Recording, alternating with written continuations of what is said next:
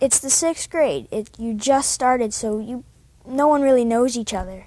So that's when you get to like bond in classes and recess and lunch. So I've never seen someone upset and complain because everyone's always happy and they're always in a good mood.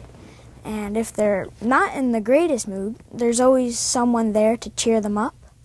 It's more of a friendly community, and you get to be yourself, and you don't have to be someone else to have people to like you, but just being yourself is what makes you special.